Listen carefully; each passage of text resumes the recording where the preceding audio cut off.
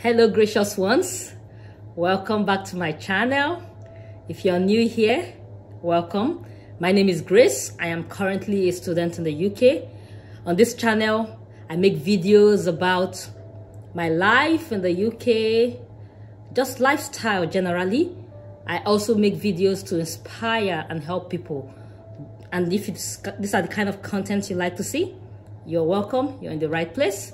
And today I just want to talk about something I actually shared a little bit in my last video, and the audio wasn't like the best, and so I hadn't shot a video because I was like, okay, I need to get myself a microphone, which I ordered and I got, but for some reason it is saying that this accessory is not compatible with my device, and I'm like, but I had made up my mind that I'm going to shoot this video today, and even though it pissed me off, I decided to make sure that it doesn't win.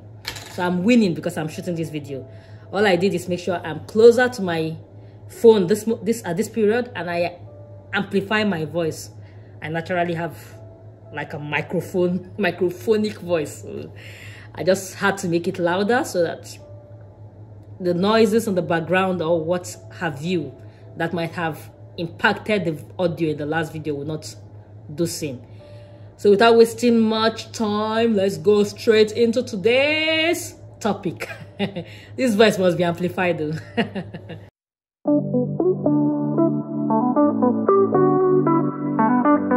So welcome. Today I'm just going to tell you quickly 5 apps that would help you if you're trying to get accommodation as you're coming into the UK. Like I said in the last video, if you haven't watched it, I'm going to put the link somewhere up here and in the description. Do well to watch. I mentioned that when you have gotten your admission, before you come to the UK, it is better to start searching for an accommodation, a place where you can rent, because getting an accommodation in the UK is tough. I will not even lie to you. And it is tougher when you're coming with family, when you're coming with your dependents, your spouse and your children, or even just your spouse. So it is something you should start ahead of time to look for. So these 5 apps will help you. Number 1 on my list is Rightmove. Rightmove is a place where you can get houses and flats to rent. It's really beautiful because it gives you a lot of options. You could check the website, but you can also download the app. It has an app which is compatible for both Android and iPhones, Android devices and Apple devices. Okay, so I'm going to put the icon up here so that you're sure. Sometimes you have this apps that you see 2 or 3 different apps and you're not sure which it is. So for each of the websites that have an app, I'm going to put the symbol, the icon, or what have you up here so that you're sure you're downloading the right app. Number 2 on my list is Zoopla. Zoopla is a well-known app. When you get to some apps or some other sites where you search for houses in the UK, they will still redirect you to either Rightmove or Zoopla. That's how big they are. Okay, so you really want to have these apps on your phone if you have space. Someone like me, I like to do the website. When I was searching, I didn't download the apps. But when I wanted to do this video, I wanted to confirm which of those sites have an app you can have on your phone to easily search and download. So Zoopla also has an app, and it is for both Android and Apple devices. Okay, the number 3 on my list is SpareRoom. Okay, so SpareRoom, you have SpareRoom UK and SpareRoom USA basically. So you should be looking at SpareRoom UK since you're coming into the UK. The SpareRoom UK is such a beautiful site, especially when you're looking for just rooms. You're not particularly coming as a family, like a single person just coming. It helps you to find not just rooms but flatmates. So it gives you a lot of options. The options are just mind-blowing. If you are someone who wants an LGBT household, it has it for you.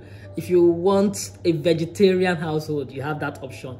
If you want a particular kind of gender, male or female, in the house you want to share with them, because you have shared apartment options. Okay, if you want a particular profession, somebody of a particular occupation, maybe you are a nurse or a health worker, and you want your flatmate to be a health worker, you can filter your search based on whatever it is that tickles your fancy, or whatever it is that really draws you to people. You could even find your options based on those who smoke or those who do not smoke, those who have pets and those who don't have. You have so many preferences you can choose from. You can search if you want couples or you want singles in the apartment you have, if you want single room or you want double room or you want it en suite. It gives you all those options, and it's really a beautiful place. Another option that you could get in this house search and preferences is the ability or the option to choose the minimum and maximum amount, so that you can gauge where you want to be and see houses that fall within that amount. If you choose an amount that is too small and there's no house within that amount, you will see nothing. So you have to up your game. Okay. So number 4 on my list today is Placebuzz.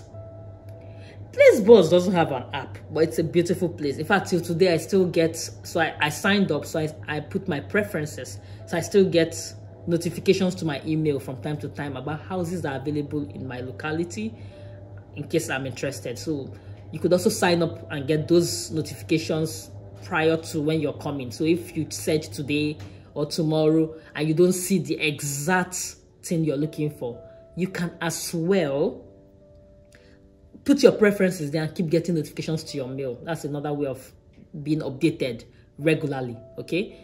Another website is OnTheMarket. In fact, this was the site where I got my current house where I'm living. This brings us to the end of this video. I'll just recap: Rightmove, Zoopla, SpareRoom, Placebuzz, and OnTheMarket.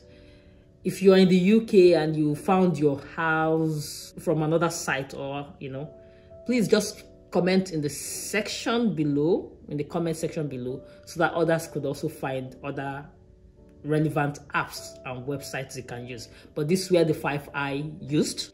Also, before I go, I don't know what to do with this really, but okay, if you are a subscriber, you are a member of this gracious family, and you use an iPhone and you need this because it's supposed to be compatible with my iPhone, but for some reason I don't know why, I even had to install the latest OS on my phone to know whether that's the reason it's not working for my particular iPhone, but it still didn't work. If you really need it and you are a member of this gracious family, let me know in the comment section and we'll take it from there. I'm not delivering it for anybody, so you should be within this environment so that you'll be able to pick it up or have a way to pick it up. I just feel I should do this, not because I have money, because I don't know when I'll buy another one, but as the spirit leads. So up for grabs. Thank you, and see you in the next video.